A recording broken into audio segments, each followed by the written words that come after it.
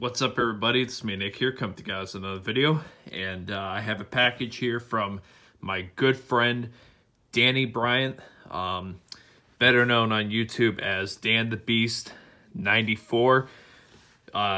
Excuse me. There will be a link in the description below.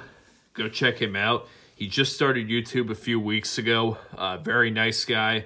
Let's try to bump up his subscribers. He's at like 17 right now. I know I don't have many myself, but if we can get him to like 50, you know, that would be cool. So, have a package here from him. Basically, we had met at a Northeast Wrestling show. I had talked about this in my funny story, but I'll mention it again.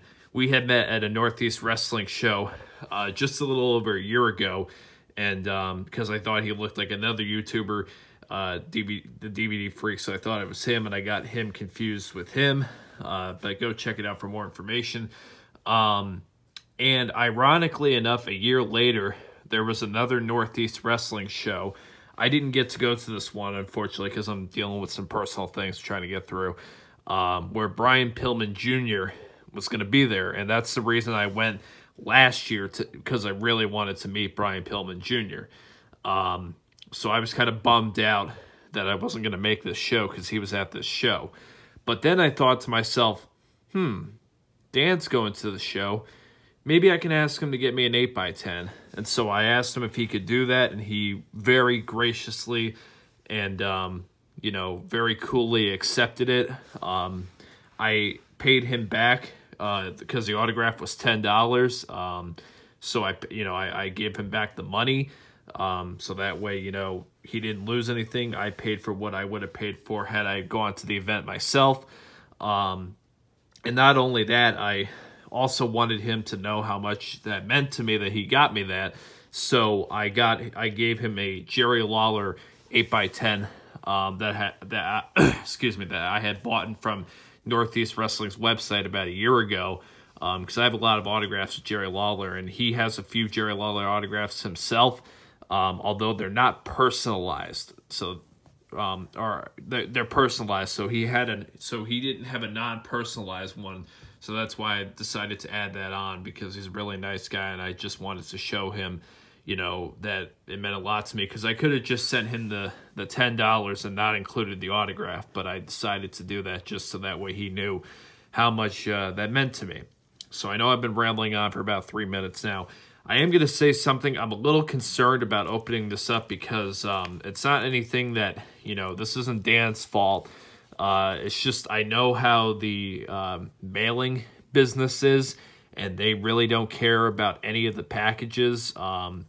So they'll just toss things around and whatever. Unfortunately, there is no do not bend stickers on here. So I'm praying and hoping when I open this up that the picture is not bent. If it is, you know, it is what it is. Because it is, you know, it's not his fault. But it's just that the mailing companies, they don't care. They'll just throw things in the back and whatever, you know. When I send out 8x10s like I did with his, I put in a much bigger box, and I put, you know, peanuts in it to protect it, because I know how the mailing business can be, and they don't care. All right, you got to put warnings on and whatever. So I'm hoping when I open this up, it's not bent. That's my only concern. But let's open this up. I am going to put the camera down. I apologize if this is a bad angle. What's up? Gonna do my best to not show his address or mine. So let's take a look, and I'm just hoping that it's, you know, nice and clear. So here it is. Let's pull it out.